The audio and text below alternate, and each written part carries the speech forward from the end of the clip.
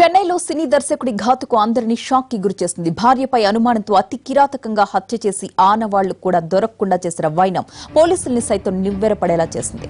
తుత్తుడికిడికి చెందిన బాలకృష్ణన్, సంధ్యలు ప్రేమ. వీరికి ఇద్దరు పిల్లలు. సినిమాలపై మోజుతో ఇద్దరు చెన్నైలోనే స్థిరపడ్డారు. బాలకృష్ణన్ కాదల్ ఇలవంశం సినిమాతో డైరెక్టర్ గా మారగా సంధ్య సహాయ నటిగా పలు సినిమాల్లో నటించింది. బాలకృష్ణన్ డైరెక్టర్ కావడంతో పలువురు ప్రముఖులు, పారిశ్రామికవేత్తలు ఆయన నివాసానికి వచ్చేవారు.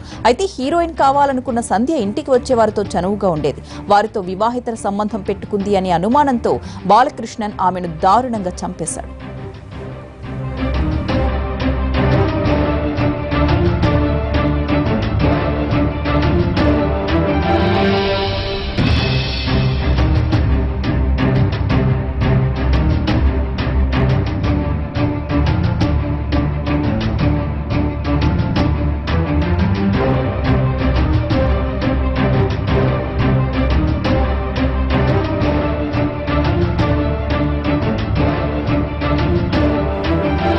చేయాల్సిందంతా చేసి తనకేం తెలీదు అన్నట్లుగా నటించాడు. తన భార్య అదృశ్యం అయిపోయిందని పోలీసులకు ఫిర్యాదు చేశాడు. మిస్సింగ్ కేసు నమోదు చేసుకున్న పోలీసులు విచారణ చేపట్టారు. అదృశ్యమైన యువతి భర్త సినీ దర్శకుడైన బాలకృష్ణన్ను 2019 ఫిబ్రవరి 5న అదుపులోకి తీసుకుని కేసును ఛేదించారు. భార్య భర్తలు ఇద్దరూ సినీ పరిశ్రమకు చెందిన వారే. సంధ్య పలువురితో వివాహిత సంబంధం పెట్టుకున్నట్లు భర్త అనుమానించాడు. రాత్రి వేళల్లో సెల్ ఫోన్లో మాట్లాడడం, బయటకు వెళ్లడం లాంటి చర్యలకు సంధ్య పాల్పడుతుండటంతో దంపతుల మధ్య మనస్పర్ధలు ఏర్పడ్డాయి. భర్త అనేకసార్లు మందలించినప్పటికీ ఆమె వినిపించుకోలేదు.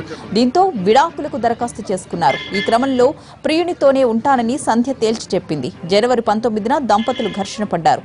అప్పటికే మర్డర్ స్కెచ్ వేసుకున్న బాలకృష్ణన్ కత్తితో ఆమెను విచక్షణ రహితంగా పొడిచి చంపేశాడు. ఆ తరువాత డెడ్ బాడీని ముక్కలు ముక్కలు చేసి పలుచోట్ల పారేశాడు.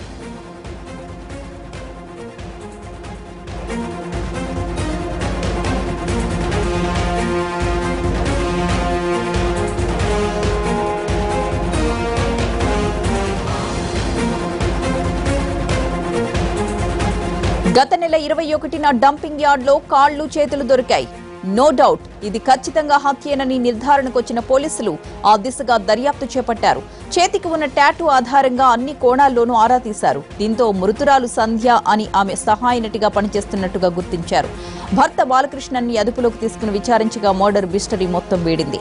దర్శకుడి ఘాతుకం విని సినీ పరిశ్రమే కాదు స్థానికులు కూడా ఆశ్చర్యపోయారు.